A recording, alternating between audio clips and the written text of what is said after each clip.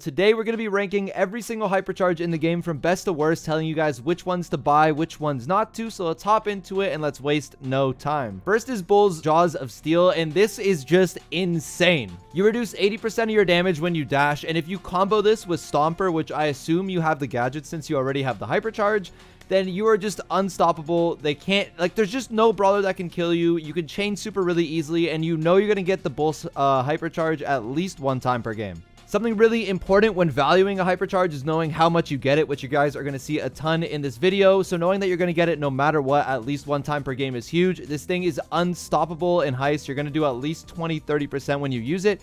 But if you play it in Brawl Ball or a Gem, it's easy to score a goal. It's easy to kill the Gem Carrier when you get this hypercharge. So this, I would say, is a must-have. I'm going to slide it into the A tier just because I think it's not, like, crazy game-changing. And I want to keep the S tier super elite, so you guys know which the by far best hypercharges in the game are. Coming up next, we have Colette's Teen Spirit. So for this, we have Colette's Spirit, I guess it is, following Colette's Super, which deals, I think, an additional 1k or 1.4k, but that is not what makes this hypercharge broken. It's not the fact that the Spirit is actually following Colette during the Super. It's the fact that once you pop your hypercharge, you get a 30% speed buff, a 25% damage buff, and a 15% shield buff. What this does is it just absolutely shreds anything in your path. You're moving super fast. If you pop your healing gadget and combo it kind of like Bull's hypercharge with Stomper, you're basically unkillable. You can chain two supers very easily, and no one can even get remotely close to you. It's playable in a lot of different modes, but I think Colette's hypercharge only makes it a lot better in Heist. So for that reason, I'm also going to give it the A tier. I know both of our brawlers got A tier to start off, and that's a little bit boring. Colt's dual wielding is also pretty good. I mean, it's pretty basic, just like the rest of Colt's kit, so I guess it's kind of fitting. All it does is it makes Colt's Super 120% wider, which doesn't seem that good, but because you have the speed buff, you can also kind of just auto aim and do whatever you want. It's super easy to hit, and once you get this hypercharge and once you pop it, you can just run right at your opponent and auto aim in the face because you're doing like 900 damage a bullet. It's absolutely absurd. The thing is, it's not absolutely game breaking like Bull's is, and Bull's we gave A tier, so we're being super harsh right now. So we're going to slide Colt into the B tier. Again, it's not bad, and it's actually pretty good, and it makes Colt an actual viable brawler, but it's just not game-breaking enough. The next hypercharge we have for you guys is Crow's Utility Knives, and I know I have mentioned this guy's name in every single video, but Lex, this hypercharge also sucks, bro. I mean, it literally takes forever to get. You're lucky if you get one in an entire game, so you compare that to something like Bull, where you know you are guaranteed to get one, and that's already a huge difference. Add on the fact that Bull's hypercharge is also better than Crow's, and you know kind of where we're heading with this. Now, Crow's hypercharge can be good. You have to actually jump behind the players if you want to get good value out of it. But to me, it's not a good enough hypercharge that I would use it differently than I use Colt's, where I could just pop my hypercharge even if I don't have my super and just make my actual brawler better for a little bit. Unfortunately, this hypercharge sucks, and we are going to put this in the F tier, and it's probably going to be the worst hypercharge that we covered today. Okay, so I didn't actually know that Dinah's hypercharge name was Boomer, but that's pretty fitting. This one is broken. So with this hypercharge, Dinah's Super Bomb not only basically one-shots every brawler on the map, as it does 6,000 plus damage, I think, but it also spawns these like little like fidget spinner looking sticks, and they are very hard to dodge. The key to dodge them is to kind of go close to the middle, except the issue with that is if you're getting close to the middle of a Dinah Super, you're just gonna die. So it takes really good timing. It's really hard to juke, and they charge his super really easily. I'm pretty sure they charge 50% of a super per stick. So if you hit 2 sticks, I mean, he's got another hypercharge super and you are screwed. On top of that, just like Bull, these are really easy to charge. I mean, Bull, you literally charge by getting hit, so this is a little bit more skilled than that. But you can charge these super easily and get 2 or even 3 hypercharges a game. And I know Lukey Bear is going to kill me because he wants his brawler to be skilled, but honestly, I'm going to put the Boomer hypercharge in the S tier. This thing is just broken. Coming up next is Edgar's Outburst. So this is pretty broken. If you can get a hypercharge, honestly, I would probably recommend getting this hypercharge. After using super, you gain charging speed and reload speed for a few seconds. So if you combo that with also using your Let's Fly gadget, which charges your super, you can actually chain, I'm not exaggerating, 4 or 5 different jumps with just one hypercharge. It is absolutely absurd. Another good part about this Hypercharge, again, is that you are going to get this once a game no matter what. So this is just a really good Hypercharge all around. There is nothing wrong with it, and we are 100% going to put it at the very, very top of the S tier. Coming up next is Fang's Dragon Kick, and just like Edgar's, this one is really good as well. The Hypercharge is literally you just charge through walls with your super, like Fang, but you can charge through walls, just doesn't make sense and is unfair. Now, thankfully to the Brawl team, they kind of nerfed the charging you get for it. You used to be able to get like 2 to 3 a game. Now it's kind of hard to get 1 a game, so it's not as good as it used to be. I would definitely say this is the #1 Hypercharge before, but because it got the nerf, I'm going to put it at the very highest of A tier. I just don't think it's at the same level as the S tier ones anymore.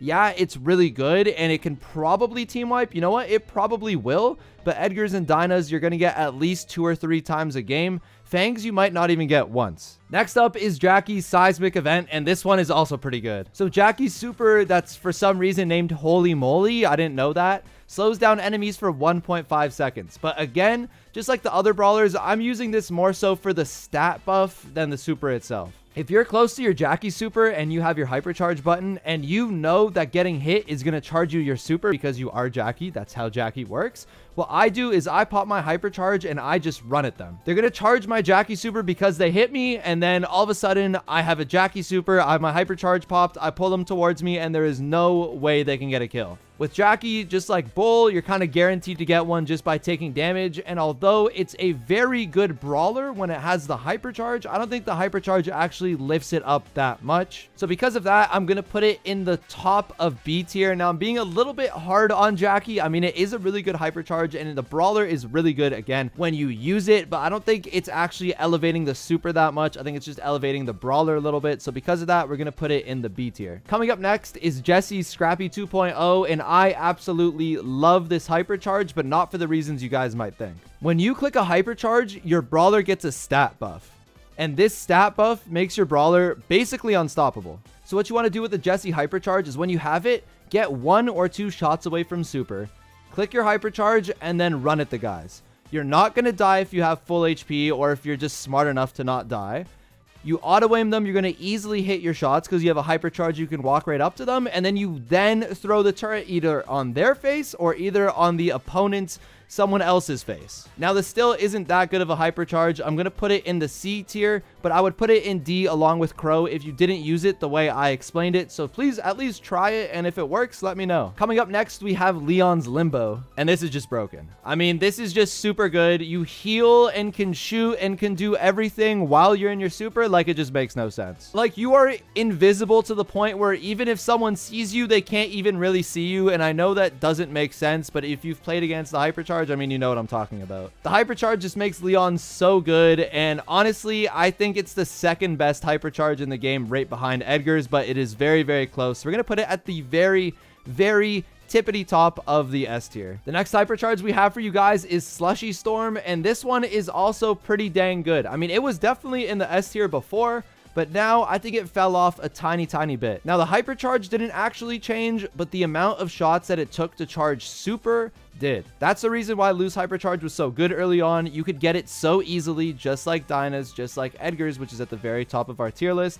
But because they tweaked that down, it's a little bit harder to get. You used to also be able to throw your 1 Hypercharge Loose Super on some dude, and then from killing that, you got a second Hypercharge super that you could just throw on another dude. So it's just like, what do they even do? Now, though, you can't do that, so it definitely got a little bit worse. I'm going to put it at the bottom of the A tier. I kind of want to put it in the B tier, but it's not that bad. It's like a guaranteed kill if you hit someone, so how am I going to put it in the same tier with Jackie and Cole? I don't really know. Up next, we have Macy's Aftermath, and I mean, this is just a must-have. It takes Macy from a, you know, kind of good brawler to a really meta amazing brawler. Again, the stat buffs for some brawlers are very significant, and Macy is one of those brawlers. I mean, the stat buff that you get from this super is just unreal. You move so fast. You can basically like kind of teleport around the map with the dash and the speed and just everything you got going on.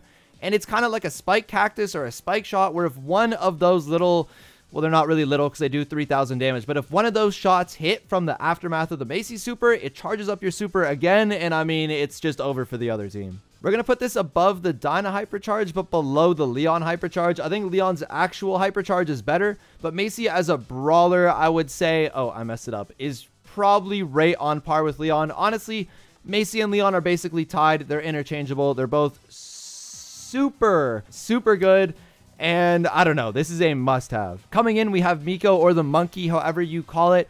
We have his sound check, and this is a very, very good hypercharge, but not the way you think. So what this does is you activate it before you use your super and jump into the air, and then once you land, you stun your opponent for 1.5 seconds. And I mean, that's great and all, but that is just useless. If you're landing on someone from the air and you have 3 saved up shots and you're going to take their ammo if you're using the correct star power, then they're dead anyways, and that's completely useless. That doesn't change anything. I'm looking at you, Lukey Bear. So what you want to do is you just want to use this, you know, just while you're hopping around on people. It's just going to make you do 3,000 damage. It's going to make you take a lot less damage. And in this clip I got for you guys, I know it's not the best representation of it because this Doug just absolutely annihilates me, but that's how you want to use it. It just basically gives you another OP ability that you want to cycle in between while you're jumping around in the air with Miko's super. So because you use it kind of like Jesse's, Colt's, and Jackie's, and you don't actually combo it with the super, we're going to put it in the same B and C tier, but we're going to put it in C because I just don't think it's that good. Honestly, guys, I have no idea how to say the name of this hypercharge, so I'm not even going to try. Next up, we have Pearl's hypercharge. So at least according to the definition,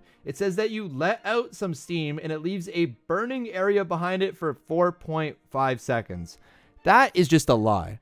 I don't know who is using this hypercharge to do that, but what it basically should say is it makes your brawler go faster and do more damage. Again, these are one of the hypercharges that you're not going to use for the actual super. You're just going to make it to buff up your brawler a little bit. And so because of this, we're not even going to talk about this too much. We're going to put it just above Crow at the top of F tier. How you want to use it is once you kind of, I'm just going to call it Rage because I'm used to Rage from Ash. Once you get that full Rage, that full bar, and you do the most amount of damage, you're going to turn on that hypercharge. You're going to turn on your burning cookies, whatever they're called. I don't know what they're called. And you are just going to spray the other team for as much damage as possible. I mean, it's not useless. It's definitely better than Crow's, and it makes your brawler basically unstoppable while you're using it. But, I mean, actual hypercharge-wise, this is the best, the worst hypercharge in the game.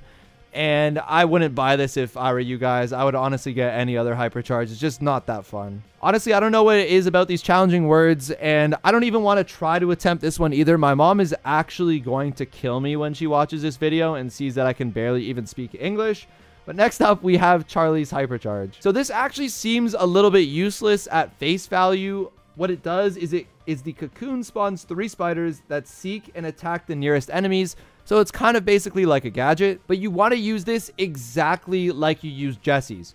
Right before you have a super, once you have that hypercharge locked and loaded, you want to click it and you want to run at your enemy and just start to spray auto aim. You're going to get your super really easily from doing that, and then you're just going to auto aim whoever's closest to you, and it's going to spawn at the very least 3 spiders, and hopefully you hit the cocoon as well, and you're going to hit a cocoon and spawn 3 spiders. You know, 3 spiders doesn't really seem like a big deal, but once you have one of the opponents in a cocoon, and then the other 2 guys have to deal with 2 of your teammates, you with a hypercharge, and 3 spiders, they're screwed. This is actually a pretty good hypercharge. It doesn't have any crazy effects, and it's nothing insane, but it's pretty good, and we're going to put it at the very bottom of the B tier. Coming up next, we have Rosa's Grasping Roots, and this is actually surprisingly pretty good.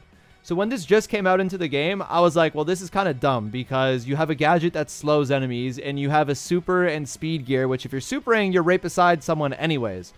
But what my small brain didn't fail to realize is that you also get a 20% speed buff. So when you pop this and you have the slow, you can chase down enemies so easily. Now, this is actually a really good hypercharge, and again, just like other ones, you could use it even without your super so that you can get your super through using the hypercharge. That's kind of what I do a lot. And because of that, I'm going to put it at the very top of B. It's pretty interchangeable with Jackie, but I'll put it at the top because I like Rosa to play a little bit more than I like Jackie, so why not? But this is a pretty good hypercharge. I don't want to say it's top 10, but it's currently looking like it, so I guess it's a borderline top 10 hypercharge. Next, we have Shelly's Double Barrel, and this is also really good, except Shelly kind of sucks, so, you know, how good can this really be? They tuned down the supercharge that you get from a Shelly super, and that kind of nerfed the hypercharge as well, because you don't get it as much. You get it, like, once a game, so it's okay, and you're kind of, like, guaranteed to get it.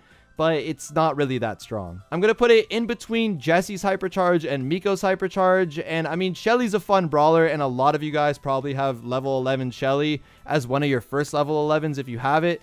So you probably can get the Hypercharge if you want to. It's not horrible and it's fun. So if you want to keep playing Shelly as your main brawler, I'm not going to say don't get this Hypercharge, but there are definitely a lot better Hypercharges in the game right now. Last but definitely not least, we have Blooming Season, and we all know what this does. It makes the Hypercharge, or I guess I should say the Spike Super, bigger. It makes it purple, which is cool, and it's just really easy to hit and absolutely destroy someone. If you get someone close-ish to the middle of your Spike Super, it's already basically over for them. If you get them close-ish to the middle of your Spike Hypercharge Super, it is game over, and you're going to chain Hypercharges, and you're just going to get a second super that's going to be huge as well. It's insane area denial. It's one of the best supers in the game when you pair it with a Hypercharge. I know, like, whoop-de-doo, so is every other super. And I honestly don't know where to put this. I think I'm going to put it at the very top of B tier.